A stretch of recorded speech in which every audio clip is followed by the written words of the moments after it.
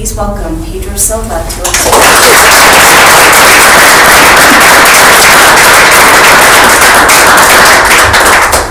I also want to say give it up for everybody. This is a pretty amazing space to do comedy in, especially when I'm a comedian. I have all these other emotions. I was like about to cry on some songs. I'm feeling very, very comedy-ish right now. But let's get into it. So, somebody mentioned earlier where anger was mentioned. And I learned really early that anger was my superpower if I knew how to use it right. And I discovered it in an interesting way. I was coming home from school one day and I was trying to avoid bullies because I was always kind of picked on because I was small and kind of a little different, let's say, to people. And so I was walking home feeling a little dejected, but I was trying to lift myself up and I was like, I don't care what people say about me, I'm just going to hold my head up high.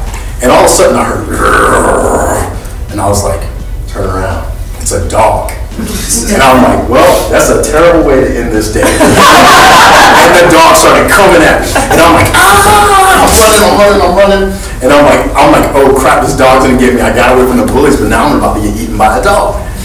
And then all of a sudden, this feeling came over me that I wasn't very familiar with. And I eventually realized it was anger. And as I was running from the dog, and I almost got home, but I was scared that if I just turned too much, the dog was going to catch me running to my house. So I tried to outrun the dog. And then this anger kept building up, and I was like, why am I running from this dog? Why are these people wanting to pick with me? Why? And this rage came over me, and I just stopped. And then I turned around, and the dog stopped and was like, I turned around, and I looked at the dog, and the dog knew what was going down. I started chasing that dog. So I started running after the dog, and I'm running down the street, and I'm like, yeah! And people see me, a couple of neighbors are like, what is wrong with that boy? I was running, and I'm telling myself, I'm going to catch this dog, and I'm going to bite it just like it wanted to bite me. And I was just tasting it. I didn't care if I was going to eat the dog hair. It didn't matter. I was like, I'm going to get it! And I just ran. I couldn't catch it. So then I was like, okay, I got a plan now. Because I was so pissed, both with the dog and the world and my own fear, that I was like, I'm never going to let myself feel like this. So whenever I feel afraid, I'm going to let my anger do its job. And so the way I prepared for it is I knew which house the dog had slipped out from. So on my way home from school the next day, I was like, hello. And the dog was like, and he's just looking and just barking at me over the fence. And then I went and clink, opened up the latch, started, the dog's like, oh yeah? And then I'm like, and I'm running back after the dog. And then somebody said, I see what you're doing, boy. I'm going to tell your mama. I'm going to tell your mama. You know what I'm saying? Let this dog go. So that ended that. But I told myself from now on, for the rest of my life, whenever I feel fear, I'm going to face it and I'm going to let my anger do its work. And so I ended up having these 3 fears that were the top of my fear list. The first one was public speaking. Can you believe it? The second one was Adolf Hitler, which I'll get into in a minute. And the third one was Madonna. That makes sense. I was terrified of her a little bit more than Hitler. And so the first one came because my family was very dramatic and performative. My mom, my brothers, my cousins, but I just like reading books and keep to myself. And my mom kept saying, how can you be my son when you just sit in the corner reading books all the time? And I was just like, I don't know. That's all I wanted to do. I would just every summer get a pile of books, sit in the corner, first thing in the morning, read, flip them out, read, flip, read, go back to the library, stack back up, do it again. So my mom decides that she's going to make me overcome this fear, and she signs me up for a Black History presentation. Now my brother is going to do this with me, and my brother, performative, just like my mom. So we go out, and I'm like, Mom, please don't make me do this. She's like, oh, you're going to do it, and you're not going to embarrass me either. And I'm like, okay. So we show up to the event, and my brother just is all happy. The song starts playing, and my brother's like, dun, dun, dun, dun. Hey, stars don't carry money, they only glow, you know. And he's like super excited, and I'm standing next to him like this. Not moving, not doing anything.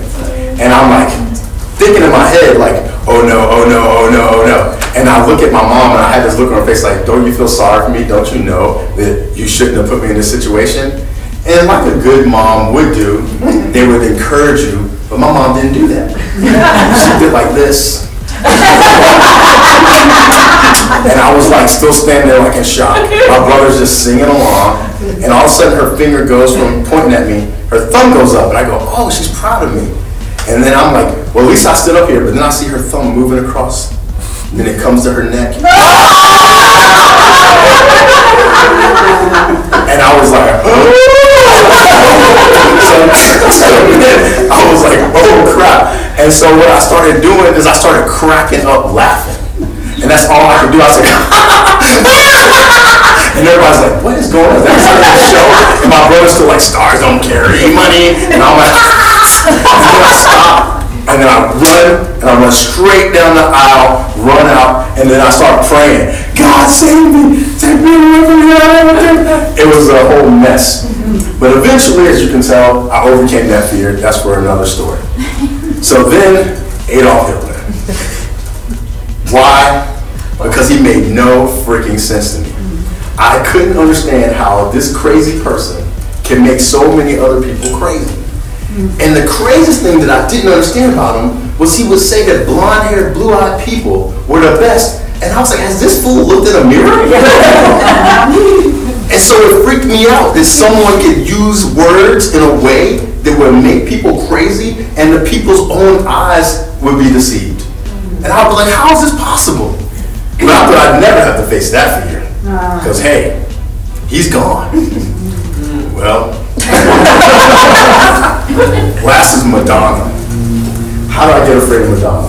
Well, sadly, my mom and dad divorced when I was 2 years old, and my dad married a white lady. And my mom told me, you better never bring a white woman home ever in your life. I will kill you. And so I was like, note to self. I will not, under any circumstances, bring a white woman home. And then one day, 1989, I turned on MTV and I saw Madonna. And she was singing a song, and it's becoming famous again. It's like, life is a mystery. And I'm like, it is a mystery. I must stand alone. I'm like, I am alone. You call my name, and it feels like home. And I'm like, I want a home. So I'm over there with her curly brown hair in the video. Then she comes out, and the whole video is about an innocent black man who went to jail for a crime he didn't commit. She was a witness to the crime. She runs from the scene and runs into Black Jesus. Black Jesus looks at her and goes, and then she goes, oh, I gotta change her heart. She goes and tells the police that the black man's innocent and they let him free. I'm like, this white woman's amazing. And I was like, okay, I will never marry a white woman. I'll never date a white woman except for Madonna. I avoid Madonna at all costs, which was kind of easy. And then life. Some years pass. I get on a phone conversation with this woman I've never met before, but I contact her email. I'm talking to her on the phone, and I'm like, I'm single at this time, and I'm talking to her. I go, are you white? And she goes, yes. I said, whew, I'm so glad, because I don't date white people.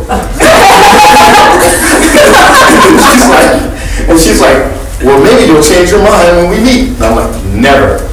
But I met her, and she had curly brown hair, just like Madonna. She asked me about the Bible, and I married her. And the last, back to Adolf Hitler. I thought there'd never be anybody that dumb. And there'd never be any people dumb enough to fall for his crap ever again until Orange Julius Caesar. And I will end with this little piece. I have several friends who have absorbed this person's way of being. And I've had to deal with them. Not all of them white, some of them black, and some of them brown. And I've tried to talk to them, make peace, not trying to change their minds, but just try to understand where they're coming from. And one friend said something to me that just blew my mind, and I had to face this fear. I said, bro, I hear everything you're saying, I just can't agree with you. And I don't understand how you could cross this line given that you're from this group that gets demeaned by this person. Please help me understand. And then he said something that was on the edge of profound. He said, look, man, I'm not a smart person. I was like, okay. He said, some people may even call me dumb. I was like, all right. Trying to see what he's trying to, maybe Rocky Balboa me, and just give me like a local Rocky Balboa speech. And he goes, but when I hear this man speak, I feel smart.